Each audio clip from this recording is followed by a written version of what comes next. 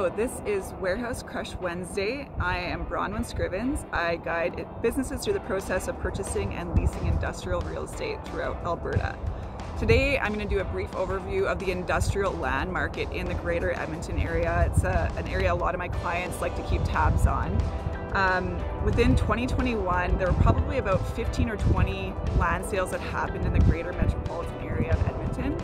Only about 6 or 7 of those were within the city of Edmonton itself. The majority of those were in the periphery markets for a number of reasons that most people are aware of, but primarily for lower property taxes, lower land cost per acre, improved permitting timelines, and just more availability of land for small to large businesses that are looking to develop.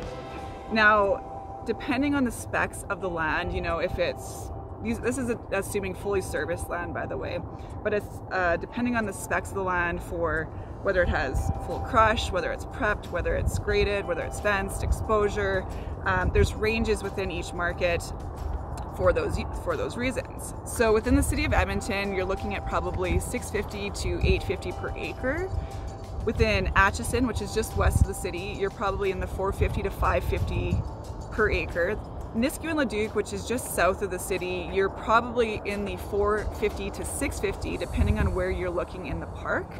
And then for markets like Sherwood Park, you're probably in them $650 to $700, St. Albert $600 to $650, and then Spruce Grove you're down into the $350s per acre. So a lot of range depending on where you're looking around the city of Edmonton.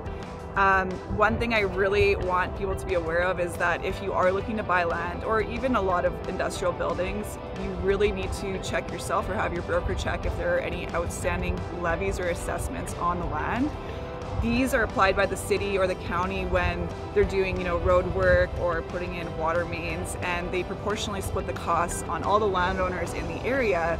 But if a owner doesn't pull a permit for a long time, which does happen quite a bit in industrial parks, there could be outstanding levies or assessments from years ago that are not triggered until a development permit is pulled. So you really want to make sure that you know what those costs are before you finalize a purchase contract. That's it for this week of Warehouse Crush Wednesday with Bronwyn Scrivens, and I hope that was helpful, and I will see you guys next Wednesday.